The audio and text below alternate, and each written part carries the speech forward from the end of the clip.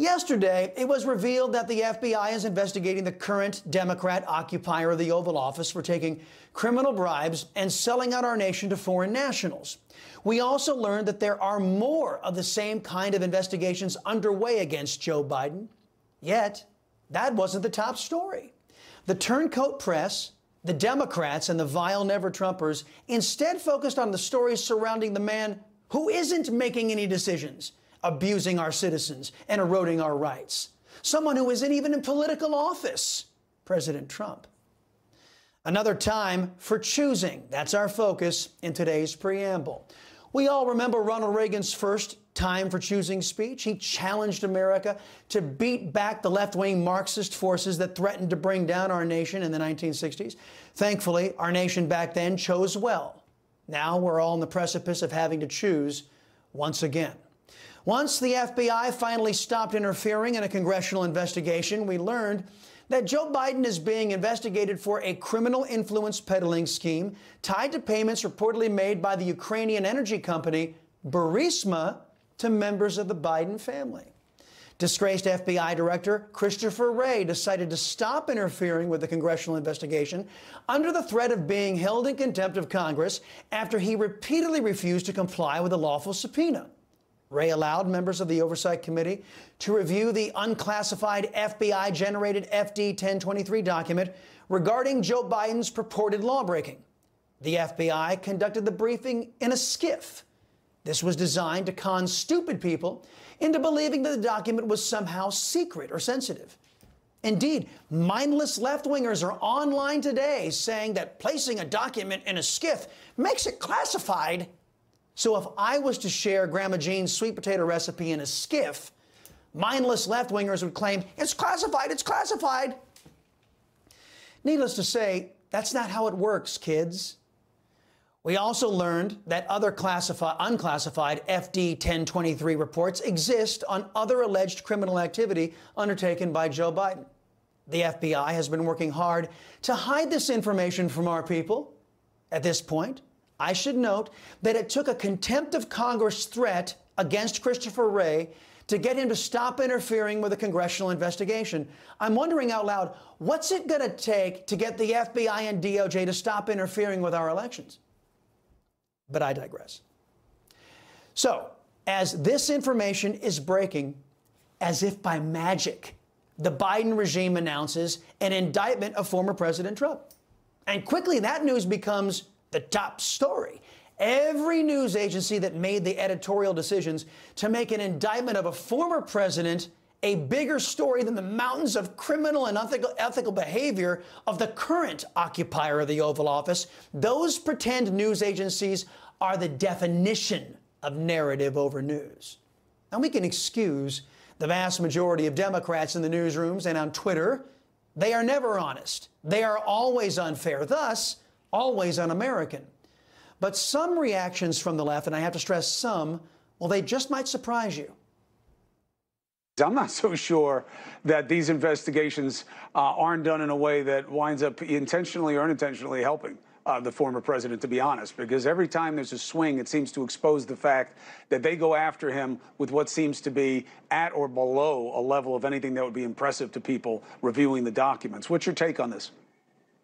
Yeah, I agree with you. I mean, I'm obviously not a fan of Donald Trump. I wrote a book about the guy called Insane Clown President.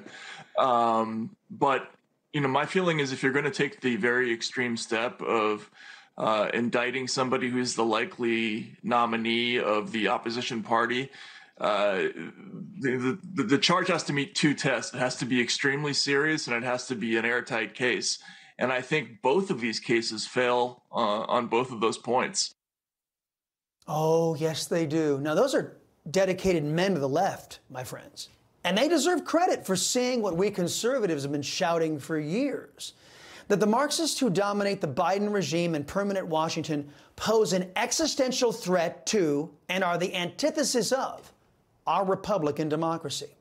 But as some on the left wake up to the irreparable damage being done by a government weaponized against its people and the America First mindset, the never-Trumpers prove that their hatred of President Trump far exceeds their intelligence and alleged love of country. Rejected Congressman Adam Crying Kinzinger took to Twitter, validating the weaponization of government against political enemies by buying into this corruption, saying President Trump should withdraw from the race. And former Republican turned woke champion Joe Walsh, in typical left-wing fashion, attacked all of you who want equal treatment under the law, a robust national security, and a Republican Party that actually opposes Democrats from time to time, their perversion, their Marxism, and lawlessness. Mr. Walsh calling every one of you who doesn't agree with him a cultist. Like the press, Mr. Walsh couldn't care less about the harm being dished out to our people by the Biden regime. He just thinks Orange Man bad is the only policy pronouncement anyone needs. By destroying American norms, the Constitution and the rule of law, the Democrats have crossed the Rubicon. For the first time in our history, the leftist party is using the enormous power of the state to take out their political challengers in order to maintain their grip on power, and in so doing, deny you a choice in how your country is run.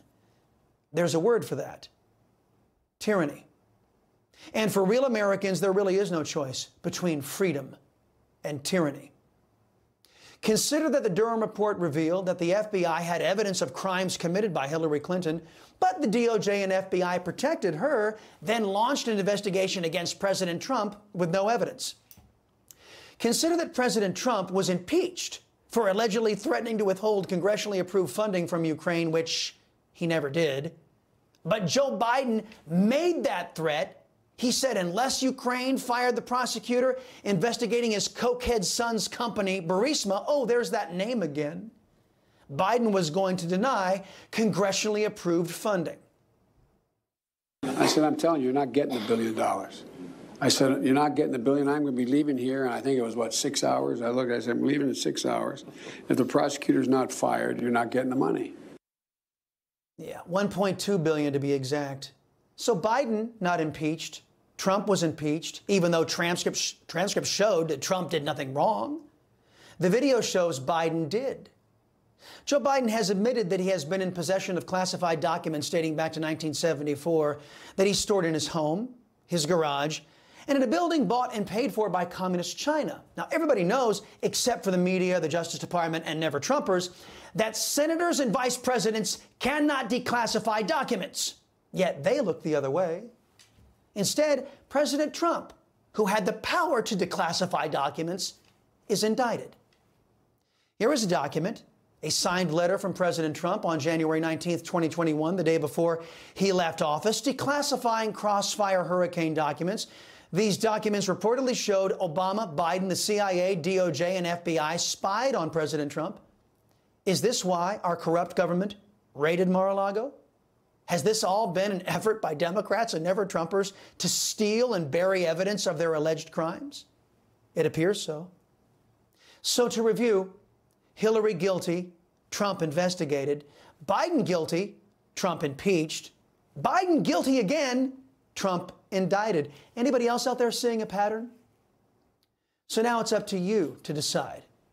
Where do you stand? That's a fine question for the timid class inside the GOP. And it's also a fine question for the GOP primary presidential candidates as well. Joining me now to discuss is Tennessee Congressman Tim Burchett. He sits on the House Oversight Committee and Foreign Affairs Committee. Congressman, it's good to see you, sir. Trump is facing multiple charges. Meanwhile, the FBI is not held accountable for launching Crossfire Hurricane, burying the Hunter Biden laptop, refusing to comply with a lawful GOP subpoena. Congressman, it seems no one is above the law except those trying to destroy one of the few Republicans who actually believes that Democrats have earned opposition. Why do so many in your party refuse to do anything substantial to end this two-tiered justice system? They're gutless. That's it. They're gutless. They don't have the guts. You want to expand on that? Yeah. Well, yeah. I mean, Congress is the purse of this country, and we need to exercise that.